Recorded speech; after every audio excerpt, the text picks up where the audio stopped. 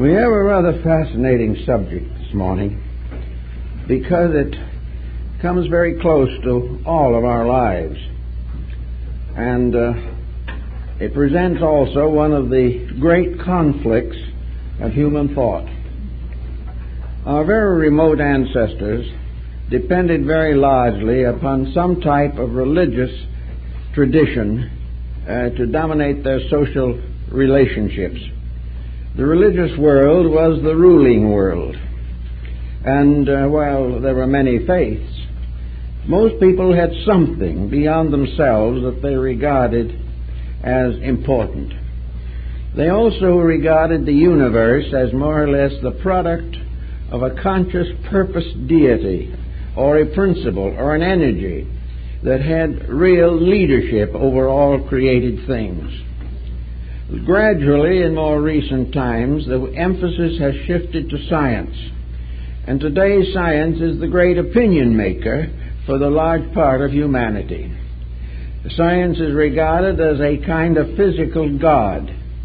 The sciences are regarded as infallible, far more important than the revelation to Moses on the crest of Sinai.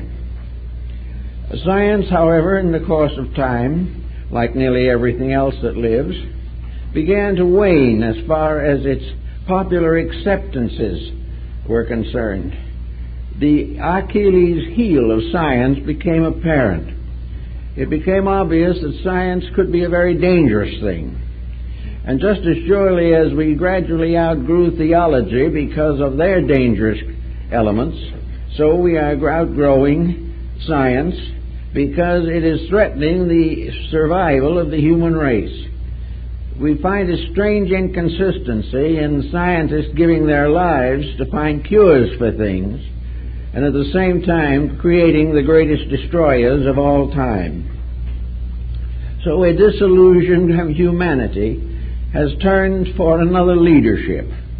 And at this particular time, the leadership that they are mostly dominated by is the leadership of the street and the corner and the drugstore and the shop. The present tradition is largely dominated by a process of personal beliefs and attitudes. The individual feels that he is going to do as he pleases, and that the world is an infinite opportunity and very little responsibility. The new processes of thinking are dangerous also, for from a lack of dominant leadership comes chaos, and chaos ends in crime and ends in all type of private and community vice and difficulty. So we're not very proud of any of these leaders at the moment, but we realize that they have to have a place in things.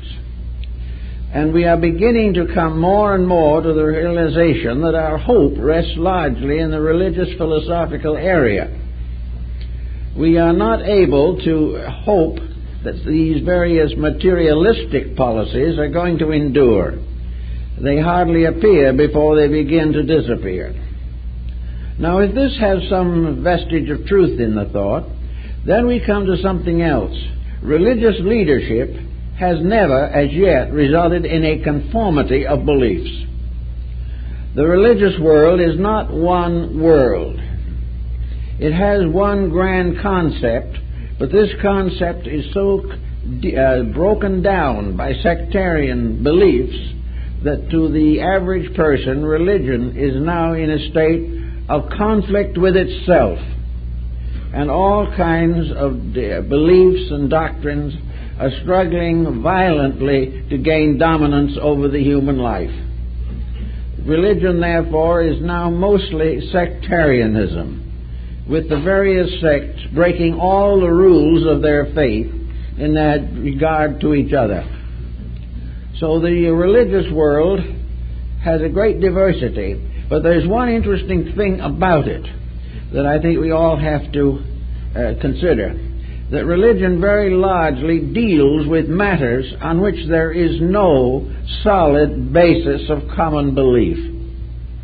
The only power of religion to solve questions and answer the difficulties of life is by a series of hypotheses. religion has to depend upon faith. It has to depend upon acceptance. The individual who rejects it cannot prove why he rejects it.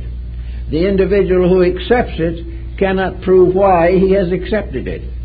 Acceptances and rejections arise largely from personal convictions, antagonisms, or relationships. Out of this, consequently, we have the situation that religion has a wider area of possible solutions to problems than we have generally suspected. If all the religions of the world could get together and combine their common beliefs, we would have certain advantages religiously. There's no question about it. We would find that many religions have items, considerations, specialties that are of importance to us, but which have not been developed in our own faith. Therefore, interreligious understanding can contribute a great deal to the problem of the hour. Now, on the scientific side of this matter, we find a much greater unity. Scientists have a tendency to admire each other almost inordinately. They are very fond of their own research projects, and they're busy as beavers from the time they graduate from the university until they retire, working with some specific situation that entrances them, engages their attention, and dominates their lives. Therefore, the scientist is a dedicated man. But the question is, to what is he dedicated? He is largely dedicated to his own specialization, and he has become a violent and prominent defender of the scientific way of life. To him, this is everything. Now, in order to make science have everything to appear as he wishes it, he has come into conflict with religion, and in this fight, religion has lost as far as he is concerned. He has placed science as the new religion of all men. Instead of it coming from the prophets in the sky, it comes now from the laboratory and the research groups. And these groups are convinced that they have the answers to everything, and if there are a few points that are not quite settled, they're working on them. They will get them in due time. So that science now considers itself to be the panacea for world ignorance. It also has proved quite an advantage industrially and economically, so that it has become almost the perfect concept of success. It is a success that does not depend upon morality or ethics, depends entirely upon the use of the human mind to solve the riddles and problems of natural existence. I talked many years ago to a prominent physicist, University of California in Berkeley, about some of their researches in atomics. And I asked him why and how they could do these things without realizing that they were endangering the survival of society. And he was very simple and plain about it. He said, "We are scientists. We find things. We do not use them. We do not tell you how to use them. You handle them. We give you the skills, and you use them as you please. The moral responsibility is with you and not with us." Well, it may have consoled him, but it was a pretty hollow argument, for the reason that when you place a dangerous weapon in a person's hands, you have certain responsibility if that person uses it wrong, because actually you have provided him with the means of destruction. There is responsibility in the revelation of matters which are too dangerous to be suitable for public consideration. But anyway, the scientist has relieved himself, in many instances at least, of all moral and religious responsibilities. He may be personally more or less a religious man. His family may go to church. He may be sending some of his children to parochial schools because he dislikes the present situation in the public school. He has a certain code of his own. As one of them told me, he said, "I am a scientist 6 days a week and a religionist on Sunday." He doesn't allow, however, Sunday to impose upon any of the other days. So therefore, we find here in science a very highly skilled, intellectual, mental, experimental form of life, which, however, is without any broad concept of anything beyond physical existence. Therefore, when we come down to the third division, we come into the realm of what might be termed popular opinion. Popular opinion is growing in power all the time. Popular opinion is very largely the individual contemplating his own experiences and deciding what to do next in order to advance his own objectives. This new person can be quite religious, but never allows it to interfere with business. He may be an idealist in parts, but most of all, he is resentful of the policies that run the countries. He is resentful of the waste of resources and energies. He objects to most of the customs and many of the opinions of science. He has not any great sympathy with the political structure. But what does he have in its place? He has only to fall back upon what I think is right, what I believe I can do, or what I am going to do, regardless of whether anyone else likes it or not. So in the midst of this, we observe that we have gradually come to an impasse in which every value of our lives is located and locked upon the physical surface of things. Modern religion thinks in terms of the need for larger institutions, more churches, and higher paid clergy. Science wants more money for laboratories, it wants more research funds, and it is hard at work advancing its own purposes on a physical level. The public in general wants luxury, success, fame, and a good time. Now, all these do not add to very much. In other words, what has the world as a basic form of leadership? How can we control and direct the resources of our world unless we have some kind of a concept of what is necessary and what is next? This seems to be totally lacking. We are more and more in debt all the time. Responsibilities increase, general dissatisfaction changing to terrorism, and still there is no major power to hold the world together. The most successful power that ever attempted it was, of course, religion. It was the only power in the ancient world that permitted even the shadow of civilization to appear. The other forms have been completely localized on a project of one kind or another, and that project has not been basically security for the human being. It has been based largely on the use of this world as an arena for personal profit, advantage, and happiness.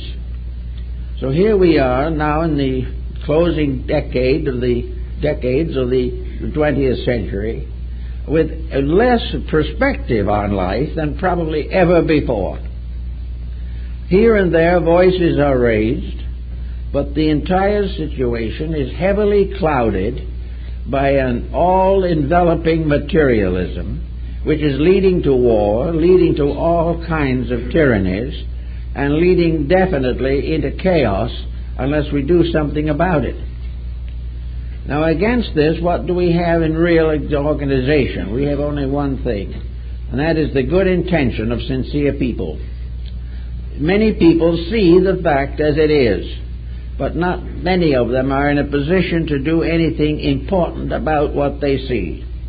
They can only hope to regulate their own lives to the degree that they will not be involved in the discrepancies and disadvantages that exist around them. Now, one example of this that we want to take up this morning is a phase of this particular problem. And in this phase, of course, has to do with hereditary factors. The large world heredity, we know. It began with the creation of the planet. And everything upon the planet has inherited something from the beginning of the very planet itself. We are only here because we have inherited from the past everything that we have here. We are here because we have the latest expression of a long existing search for something. Every generation has had a seeking factor locked in it. The definite effort to know more, learn more, and do more. And we inherit from the past all of our sciences, all of our theologies, our trades, our crafts, our skills, our educational system, our economics, and our industrialism. All of these things have been handed to us as part of a natural heredity. This is just as genuine and just as real as any aspect of heredity applied to the personal development of a family.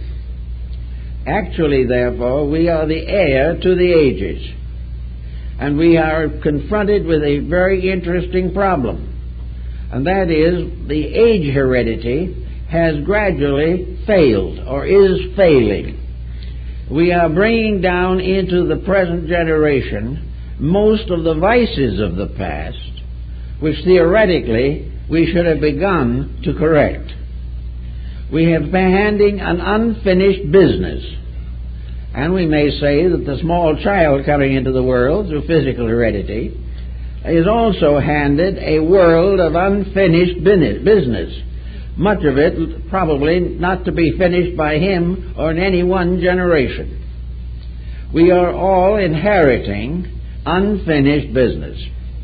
We are inheriting a mess that was bestowed upon us by the thoughtlessness, selfishness, and brutality of the past. We have inherited a religious confusion. We have handed a breakdown in our philosophical system. We are now working with a decadent science that is complicating life and solving very little. Some areas are successful. We do not deny that we are also inheriting good things. We are inheriting much that can be of great value to us. But so when we inherit the tools of progress, we are now using these tools very largely to block progress. We have gained a great deal of insight, but the average person is not benefiting from it. We have got more scientific skills than we ever had, but it's becoming prohibitive to pay for one visit to a physician. Everything that we have has been variously, privately turned into profits. And the great problem is that we have inherited a situation in which a vast economic structure that has been here for tens of thousands of years, from the days when we used wampum and cowrie shells down to the present time, it has always been bankrupt. We have been struggling to maintain forever a system that has never worked. But we don't have anything better to use. Now, one of the reasons why systems have never worked is because of all the things we've done and all the thinking we've done, it's been only a few rare persons who have realized that there were rules that had to be followed. And that the reason we are in this miserable mess is because we refuse to accept the rules that would solve the mess. Now, science can't accept rules other than those of the laboratory. It has a certain power to distinguish infinite order, law, and consistency throughout the structure of the universe. Science has to succeed in its experiments because it discovers the laws governing those experiments. Everywhere science turns, it is confronted with laws that cannot be broken. This is accepted on the level of science, but not on any other level. If a person, with recognizing the mathematical laws of science, starts to apply these to the moral laws of personal life, he will lose his scientific standing. He is not presumed or assumed to have any interest in anything beyond a vast mechanized universe, a universe which is actually one incredible machine. Who invented it? No one dares to ask. Why it was invented in the first place, no one is very sure. The only thing everyone seems to realize is that we are small wheels, cogs, or batteries in a vast organism so great, so stupendous, that we can't even describe it correctly. So we have this problem of the individual and his conflict with laws as they are. Now, we take hereditary conditions as brought out largely through Mendel, and we begin to say to ourselves, what does this all add up to? There is an individual who has a nose a little like father's nose, and a disposition that is always analyzed in one way. When the child comes along and develops all of the unpleasant characteristics that may arise, the mother knows they are from the father's family, and the father knows they're from the mother's family. And these delinquencies altogether result in the firstborn son. Now, the problem of these things are very interesting. Many people look very much like their parents. There's so much that makes it look as though Mendel was right. Then there is the problem of various indebtedness factors, talents, abilities. Of course, here we have a breakdown on some of it. I have met the children of a number of geniuses, and I assure you the children did not show any symptoms of genius. The son of the great scholar is very apt to turn to some very different procedure from his illustrious forebear. But the physical resemblance is there.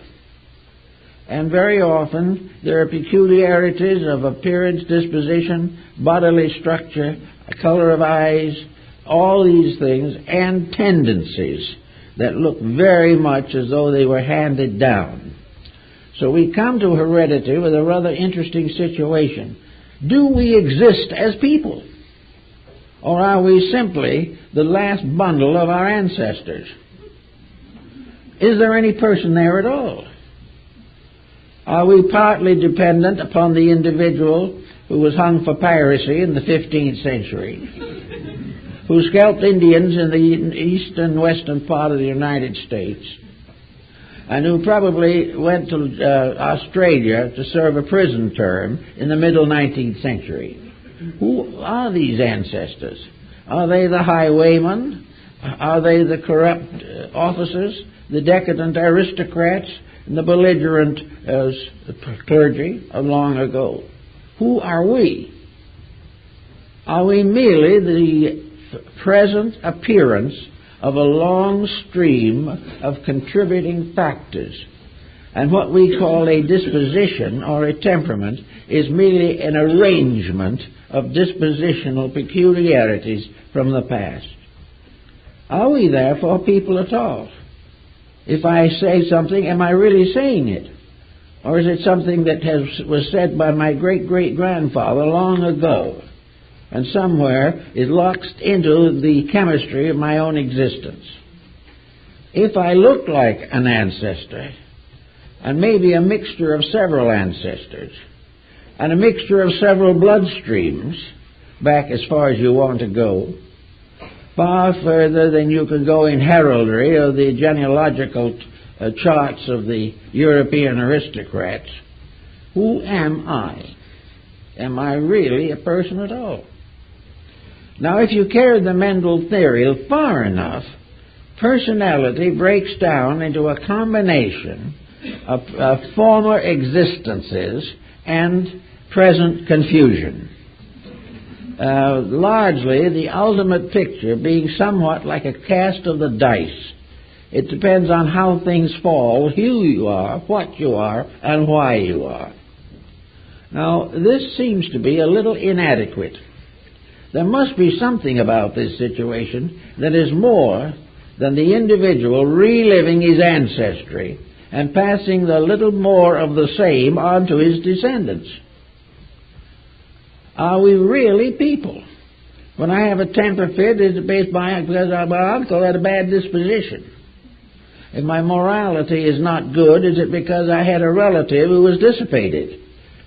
These things don't fit together.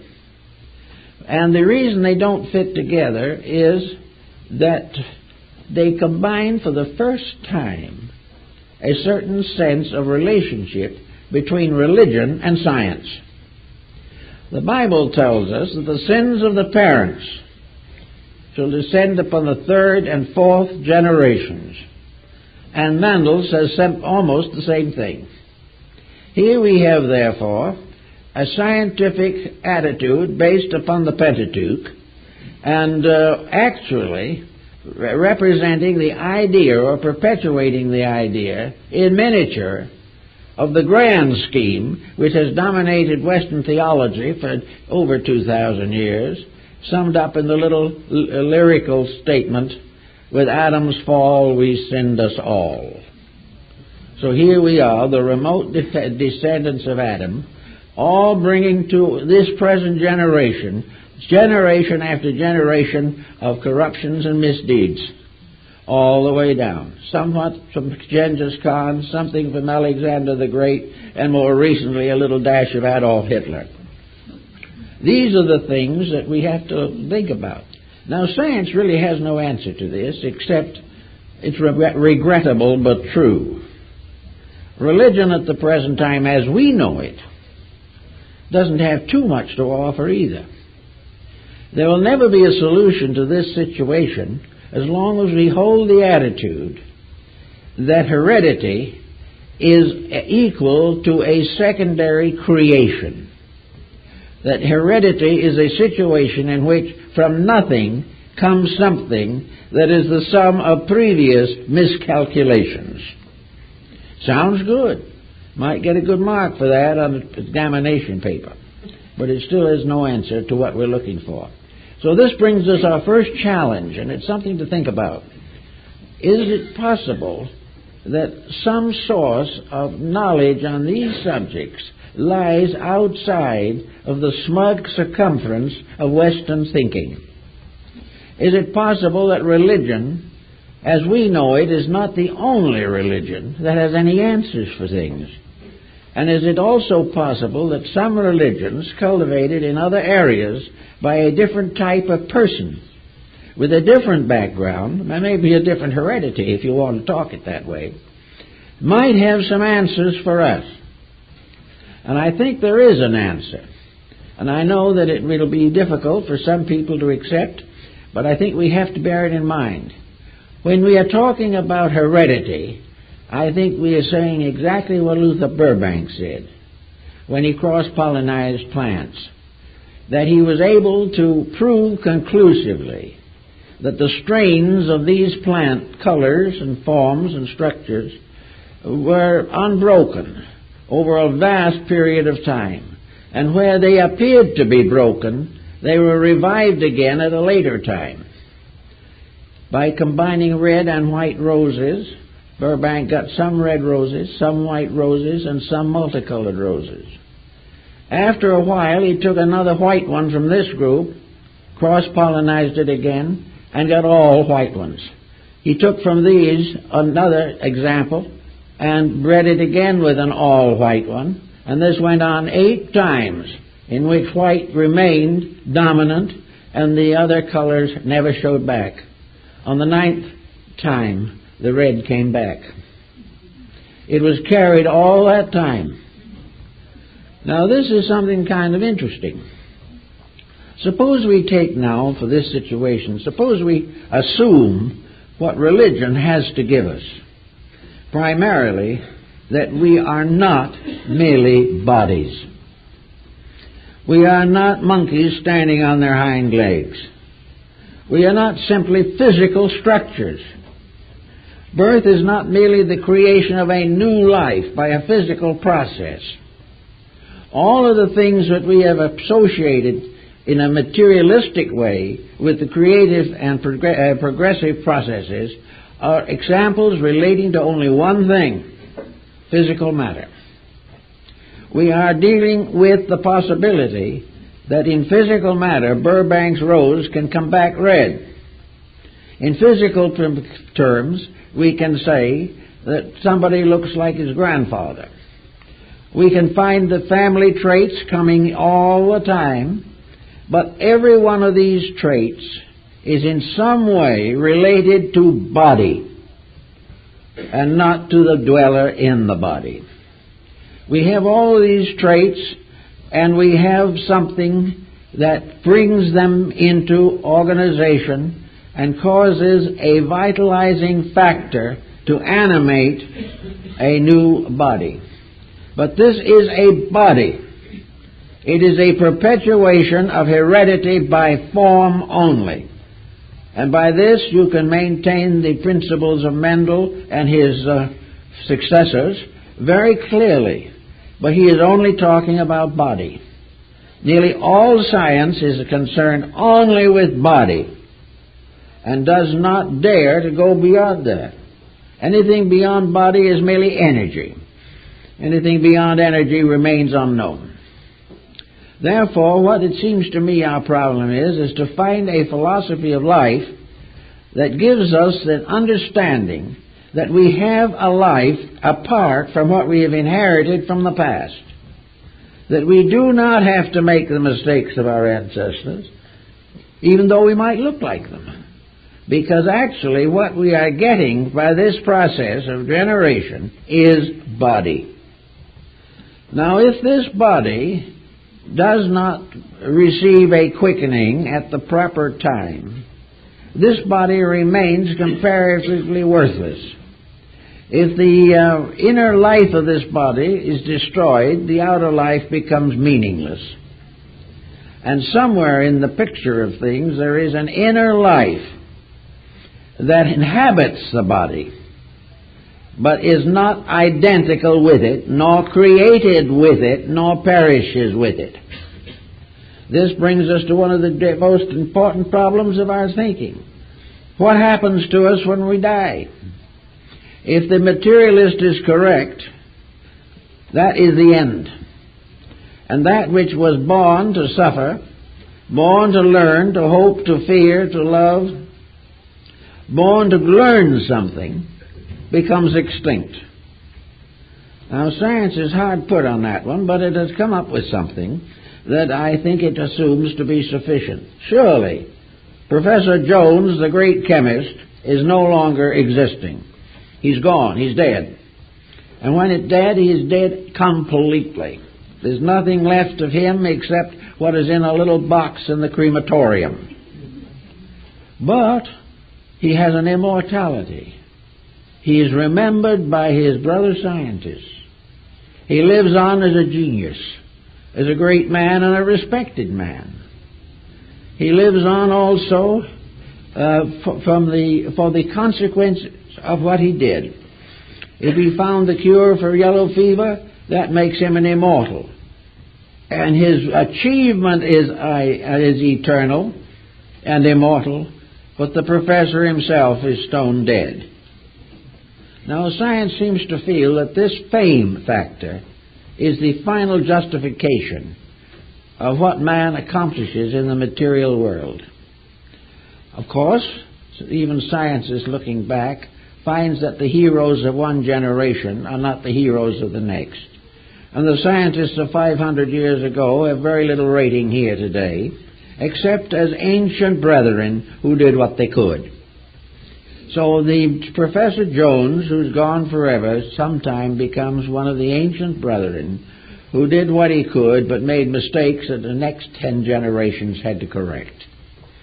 So here we are with an individual who is born by an act of generation, who has no existence before birth, except by a chemistry he is going to be a problem of electrical reactions.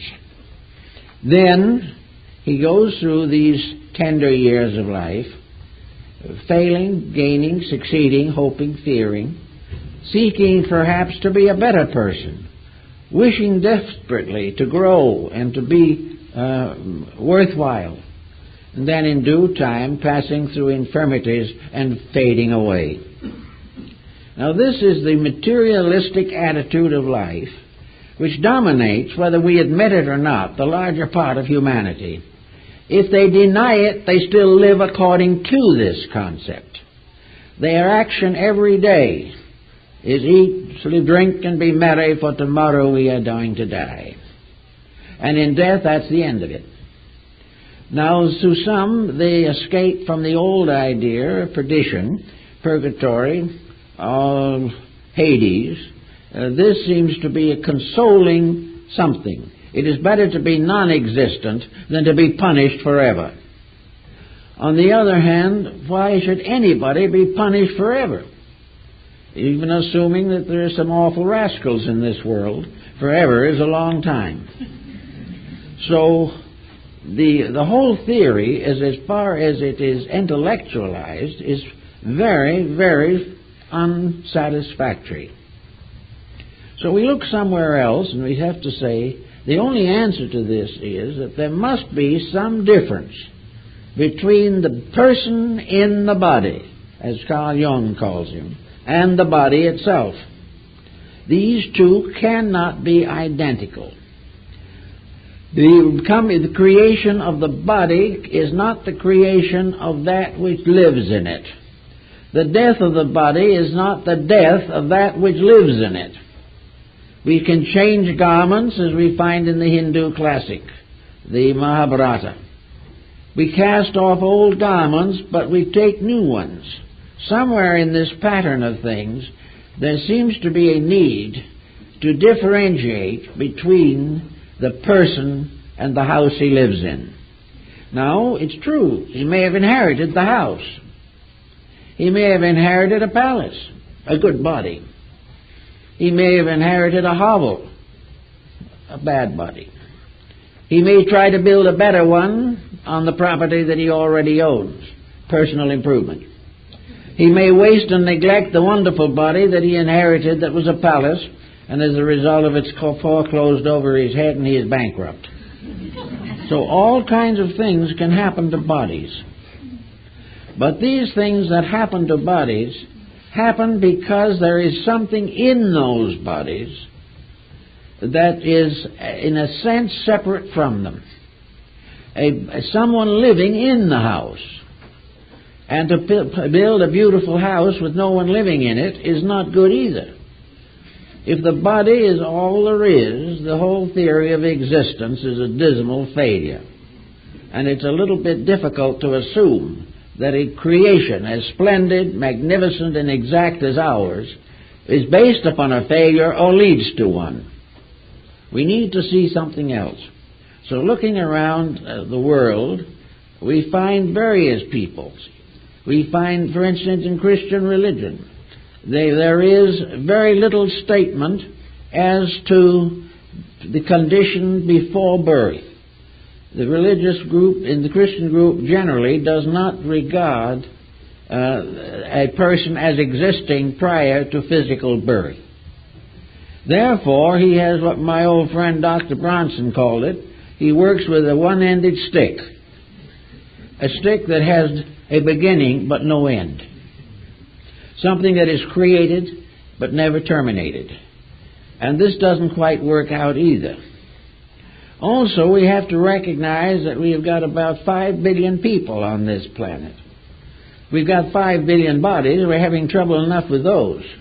But supposing we tried to understand the 5 million something or other that lives in those bodies, and that this that comes in these bodies comes and goes, leaving bodies, gaining bodies, deserting bodies, but the thing itself remaining alive.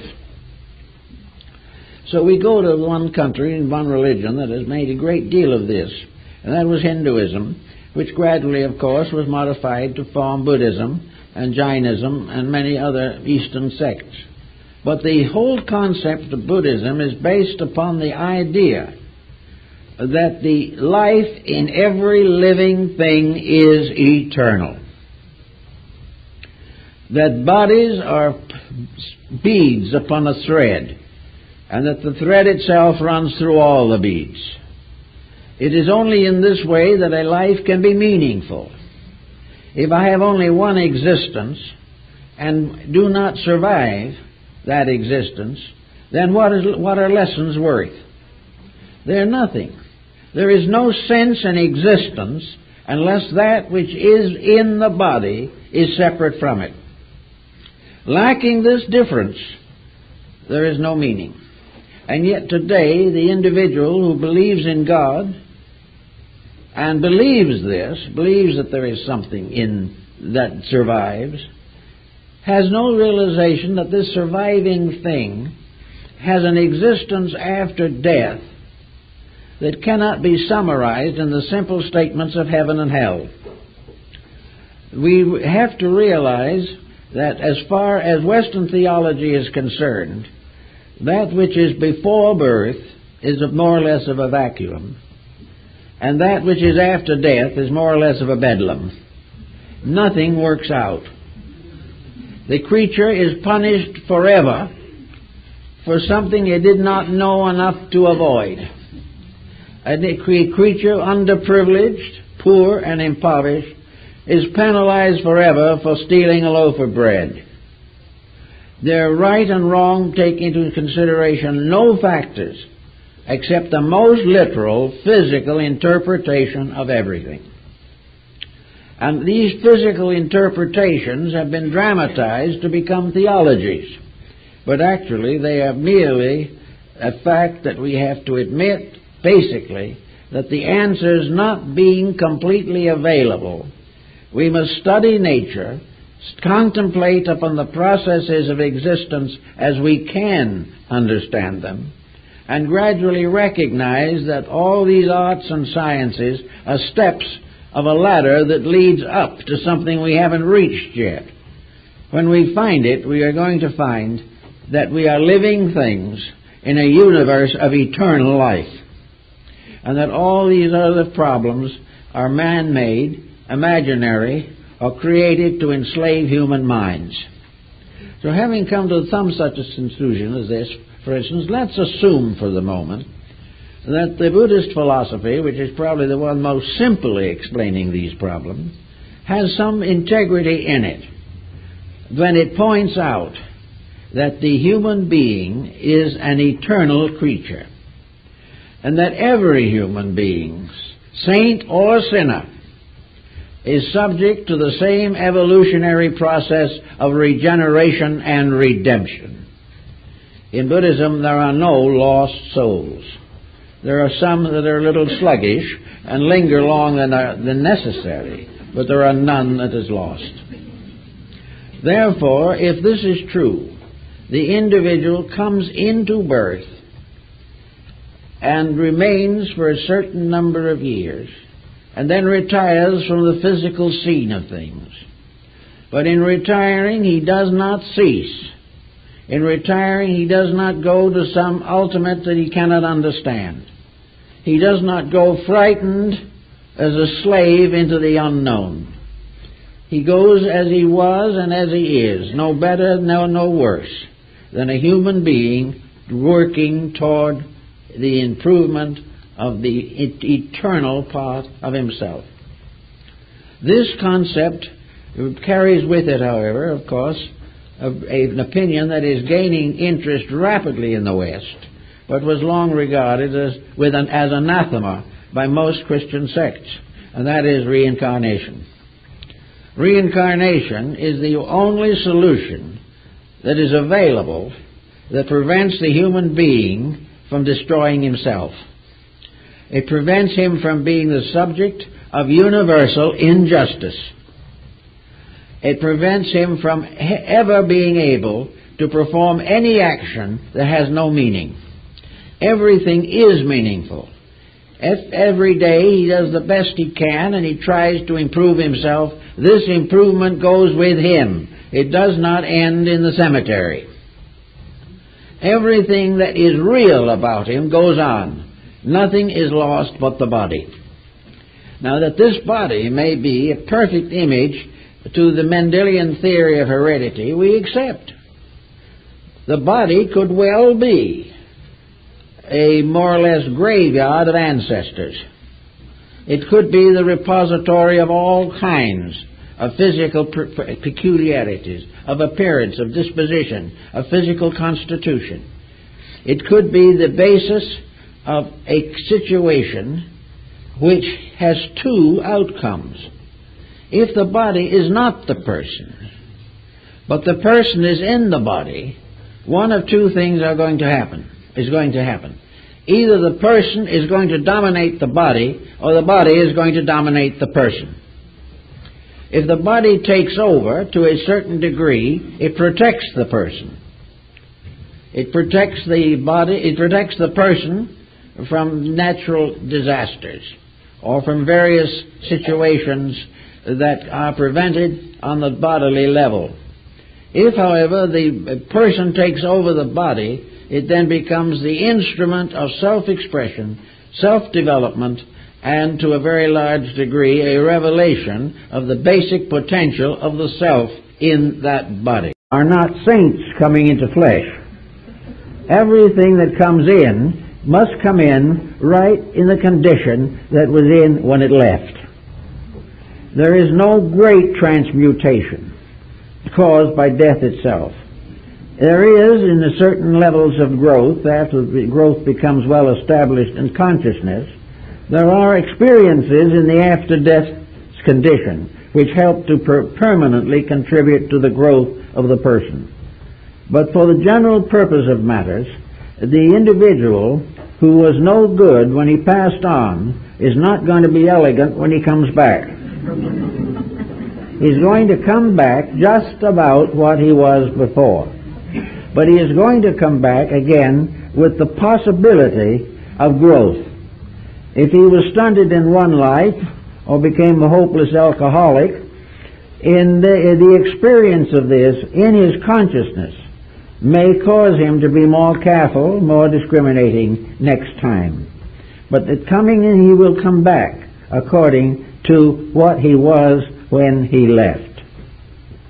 Now, if this is reasonable, and it seems to be the only answer that makes sense, then we have an understanding of how the appearance of the Mendelian theory has been possible. Let us assume that with reincarnation, we also have the concept of karma. Now, karma we think of largely as punishment, which is an entirely erroneous approach to it. Karma is consequence. It is the result of that which is done. It can be the result of that which is not done. But it is a consequence, not a punishment. Karma, therefore, as consequence, may have a great deal to do with the embodying of a life. It is going to bring an entity back. It's going to bring a self back into an environment suitable to itself in the state it was in when it was deceased. Therefore, it is going to come back with the same infirmities. It is going to come back with the same potentials and the same responsibilities. It will probably return in very nearly the same cultural, racial, religious environment it was in before. It is going to be of whatever organic quality it was before. It is going to come into an environment which is the next step for itself. It is not going to come back in a great and noble way if there was no greatness and nobility in it. Here we see one point in which perhaps there is some error in the doctrine of Buddhism. But it may also be that we need Confucian to mend that wound. But in any event, as Buddha pointed out, karma as punishment brings back the being into a condition similar to that which it caused for other people. The tyrant, therefore, becomes a victim of tyranny. The licentious person is born back into the same moral deficiencies. The egotist comes back as egotist. The physical accumulist who can think of nothing but money comes back that way. And it would be natural, it would seem, and quite reasonable to assume, that under these conditions the entity will come back in a Mendelian body suitable to its own need. In other words, in a long line of heredity, we find a whole sequence of desperados and delinquents. An entity seeking embodiment would probably come into such a family, where it would be exactly what it was before, and will be mistaken for the fact that it inherited these limitations, when in reality it was these limitations which brought the entity back into that family. Therefore, the individual returns in an environment suitable to itself, and becomes unaware even of its previous existence, until sometimes intuitively or mystical experiences these factors break through. It is almost certain that the psychic chemistry of the parents is going to determine, from a hereditary standpoint, the type of being that will be brought into embodiment. And having brought into this being into embodiment, the parent has to learn their lesson, which is part of the hereditary pattern, and has to help the new entity coming in to its lesson in their life, family, and environment. Therefore, it would seem that rather than to assume that the individual has no existence before birth, no existence after death, that this is an oversimplification. It is a simplification that is intriguing to individuals who are afraid to contemplate immortality, that do not wish to so live that they would want to endure beyond the present body. They want to make the most of what they have on the basic concept that to have everything they can now is better, and whatever lies ahead doesn't mean anything anyway. Any individual who believes that consciousness is eternal, even though the body is not, cannot live that type of a life without coming in serious conflict with conscience. And it is better to deny the whole thing than to give up the false pleasures of the hour. So we have a world, many of the citizens living here, almost hoping they're going to die.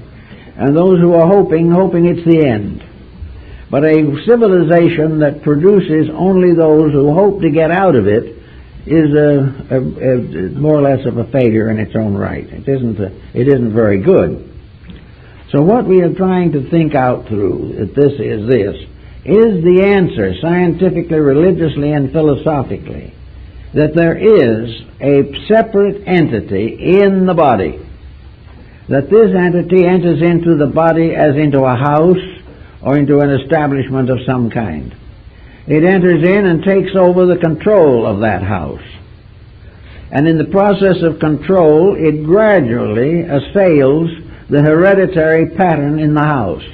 In other words, the body is a rate of vibration, or a mixture of vibrations. And the entity coming in must finally make this body suitable to its own purposes. Therefore, there is going to be a process going on constantly in which the individual seeks to escape from the tyranny of heredity. It seeks to take this body and make it a purpose vehicle for its own action. If it achieves this, it becomes an individual. If it does not achieve this control, it then drifts through life until life ends. But most of the great experiences of life have arisen in persons who have gradually created or released into expression their own inherent superphysical propensities. In other words, the being coming in gradually places its own stamp, which Bailey calls the signatura rerum, upon the flesh, gradually transmuting the body into the likeness of its own will and purpose. Now, if this will and purpose is unenlightened, as it is in many cases, the body is going to be abused. The body is going to be tyrannized. Dissipation is going to set in. And a despot is going to run this wonderful mechanism that we call our corporeal constitution. If, however, we are reasonably thoughtful and somewhere along the line become a little interested in health and in the protection of the body, gradually the body becomes what it was intended to be, an appropriate dwelling and a useful servant of the being that dwells within it. This problem is therefore the problem of adjustment, fitting the being to the body, giving it an integrity in the body which has been formed. To continue this problem is a little further. Having gained a body which has its problems, the entity then begins in childhood to mold this body into the likeness of itself. Now here is where parental help is very essential, but is often not available. It is the purpose of the parent to give every possible advantage to the being by the proper disciplining and controlling of the body in which it lives. Parents have got to recognize a responsibility to the invisible being in that body. And they have to also realize that that invisible being is not a baby. That invisible being is a creature gradually coming into embodiment that probably is just as old as the parent. Therefore, from the beginning of this idea on, there's a gradual development of a democracy of relationships in which children are no longer created simply to amuse their parents or prevent a broken home or as a tax exemption. They're there to have the opportunity to achieve the proper evolutionary growth which is natural and right to mankind. The child, therefore, is responsive to many things long before it is assumed to be able to be educated. One other thing is that when the education does come, if the education is centered completely upon body, and the being in that body is not too strong, that being is going to be in slavery to the world of bodies. It's going to be enslaved to business, enslaved to industry. It's going to be enslaved to a job. It will be just as much a slave as the South held slaves prior to the Civil War. And as the body becomes the slave of a delinquent environment, the being in the body is conditioned adversely.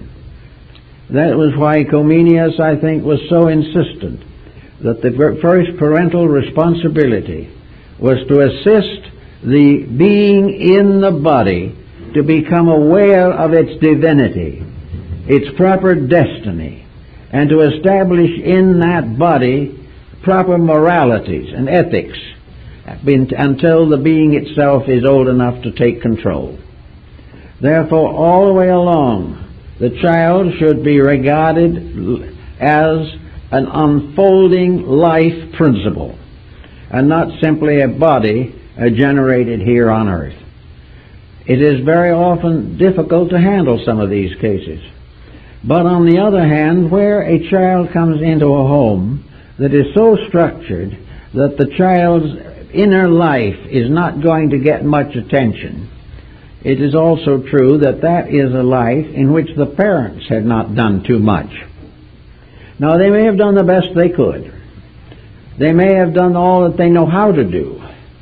But somewhere along the line, the difficult problem for the child becomes also the difficult problem for the parent, and both must solve their difficulties. Now, solution is not a simple platitude. Solution is the constructive use of proper means to do everything that is possible to maintain the proper relationship between the entity and its body, and between the bodied entity and its family. These things have to be worked out. But if there is some appreciation of the values involved, there will be less tendency to simply block the whole thing out. Forget it. Ignore it. We won't have so many young people on narcotics if they could realize that this is not just one little life, one little experience, and then after that comes nothing. The hope of oblivion is strong in most materialists and is one of their great weaknesses. While they are satisfied in this, you cannot do too much about it. But no materialist can claim legitimately to be truly thoughtful. He cannot be a philosopher. He cannot be an idealist. He cannot have any of the religious overtones which are necessary to survival in a materialistically oriented culture. The only hope we have today of maintaining a proper attitude towards the changing world around us is to strengthen our own integrities in every way possible, so that we see more and more of the eternal purpose behind what appear to be the absurdities of human conduct.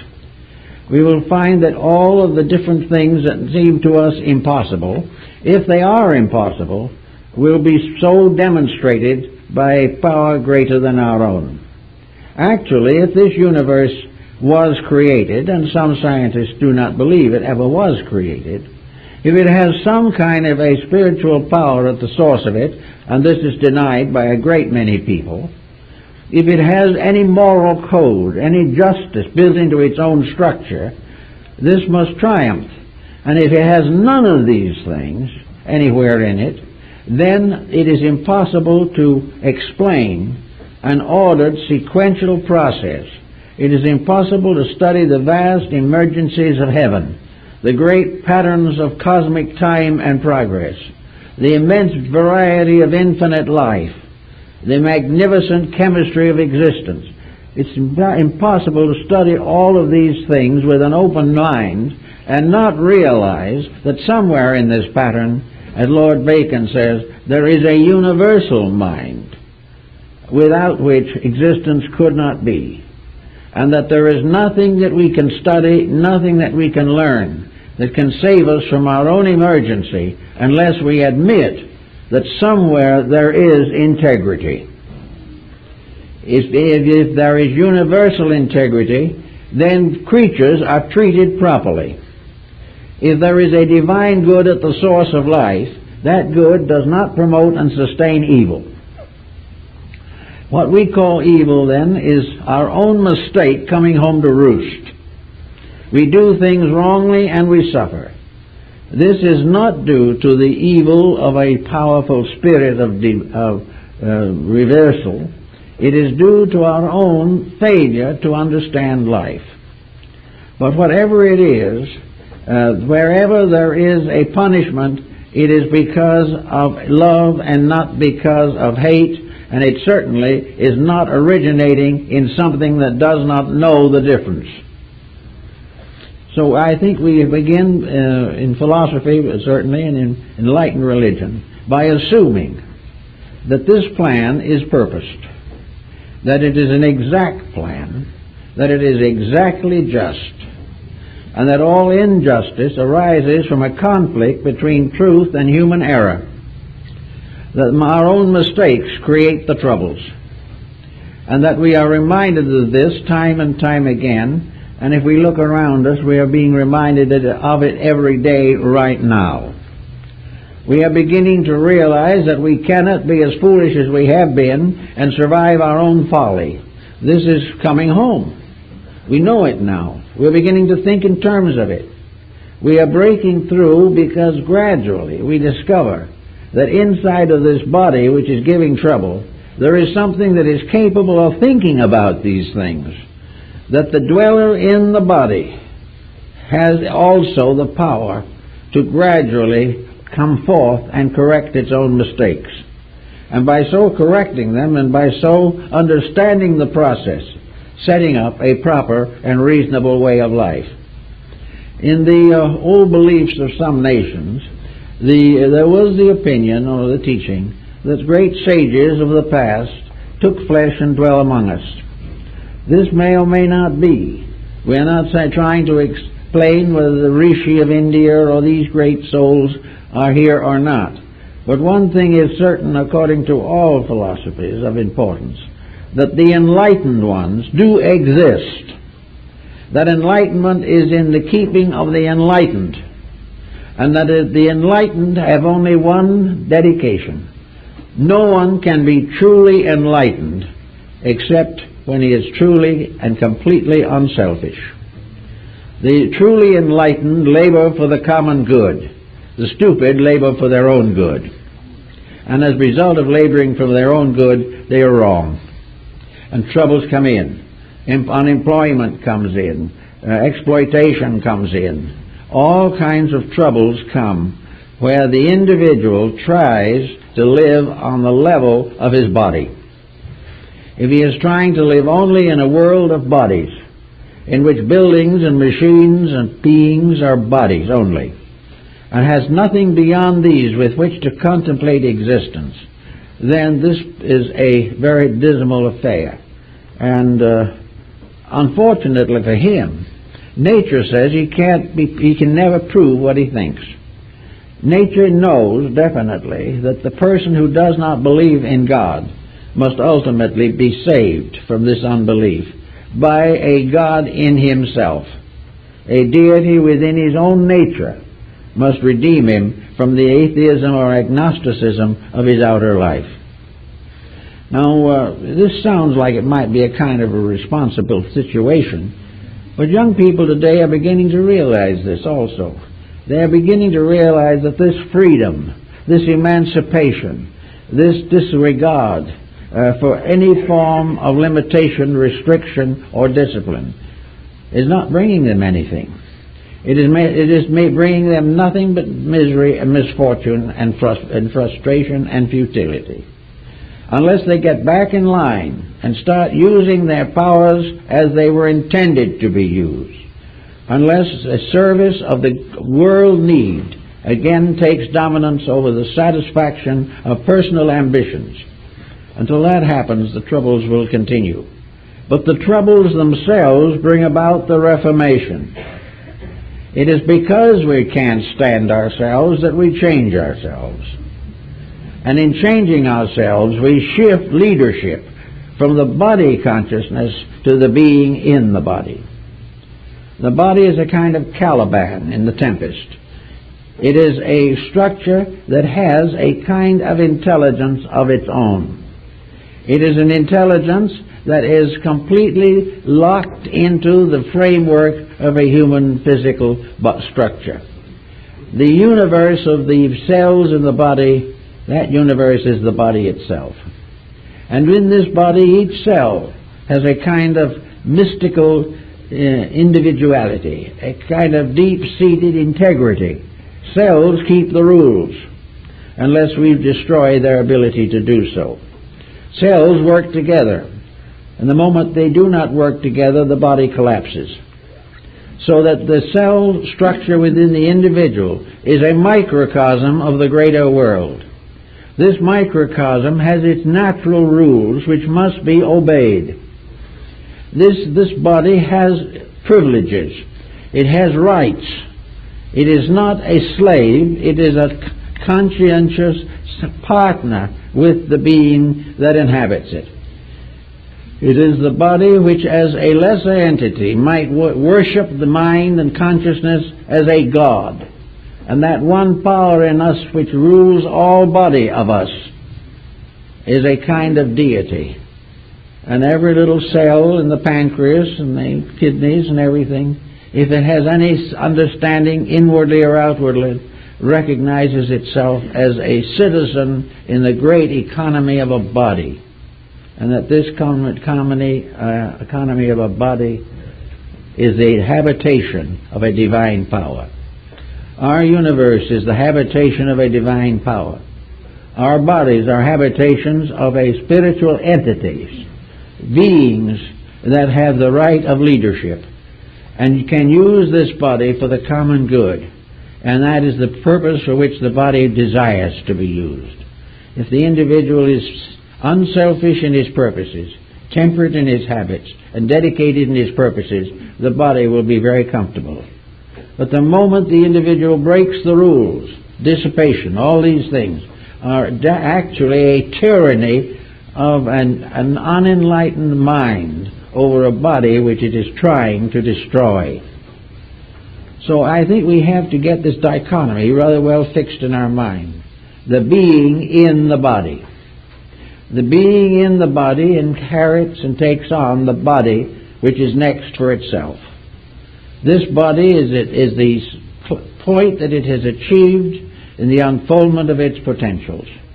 In this body it will remain to grow and to live as long as possible. But to live and grow are two different things. To exist does not mean to actually live. It does not mean to benefit. We are in a body to benefit.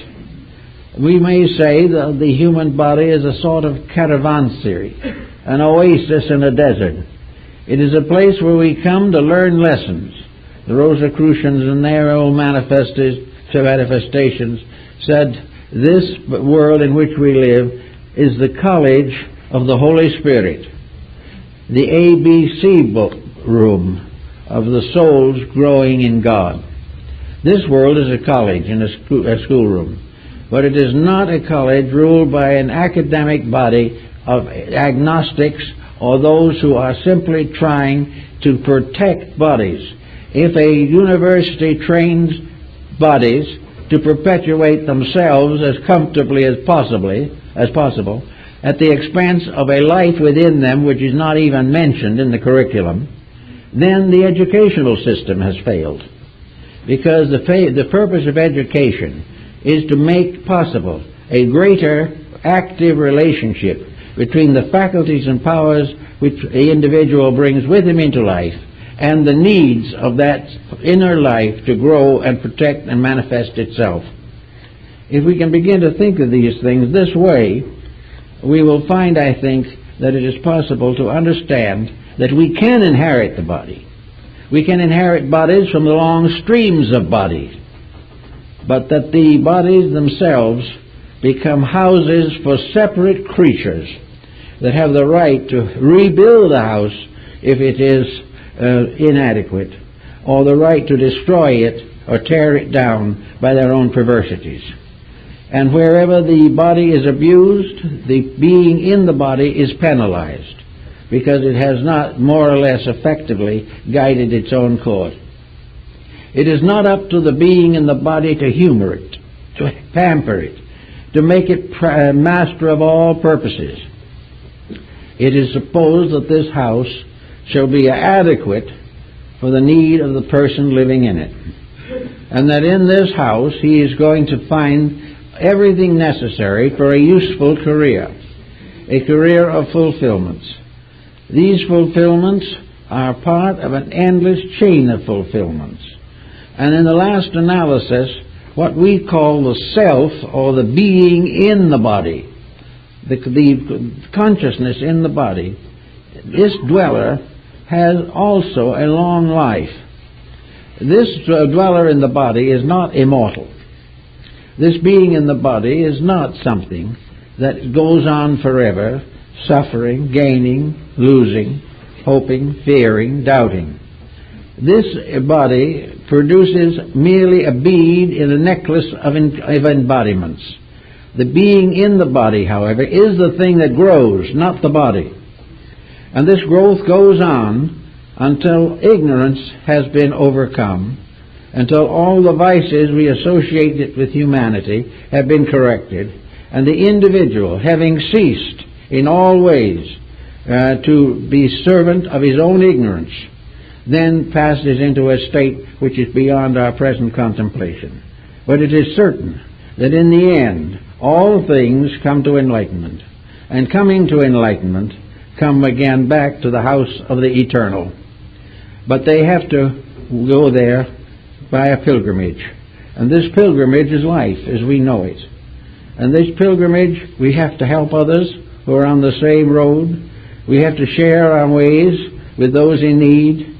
We have to rest a little and work a great deal, but we must keep on until we have that achievement, which means that we have finally found the truth about ourselves and about all other things. And in this truth we come to an absolute recognition of divinity, and we realize that the power behind this is the infinite good which we are all seeking, but which we misunderstand so often as we go along the way. But in time we will all get there, and the bodies themselves will grow, and the bodies in turn will become vehicles for higher forms of life. The evolution goes on. Bodies evolve, and in the infinite course of things, bodies become beings because they always were. But the various cellular structures and organizations must pass like planets and suns and stars through great evolutionary processes. If we treat a body well, we are contributing to our own well-being and adding to the growth of the body. And the body itself is part of another great cycle of eternal life beings that must fulfill a destiny. For someday, the human being himself and the smallest cell in his body must meet somewhere, sometime, on a level of equality, because they're all parts of one eternal life, and all things different or the same or similar are bound together by an identity of principle, which we have gradually lost by the divisions of intellectualism. So we can agree with Mendel, bodies can be inherited, but the body only can inherit the body. That which is the life inherits what it has earned, and having entered the body, proceeds to redeem it. And as the alchemists used to say, the final transformation or transmutation is that the conscious or divine will transforms the base metals of its own nature into the pure substances of truth. When this is accomplished, then the great experiment of life is lived. But the body that we have transmuted also continues to grow and to become perhaps sometime in the infinitudes of space a solar system or a universe or a mass of uncharted stars. We do not know, but everything is alive and in partnership for the development and perfection of its own potentials. Well, I guess that's it, folks.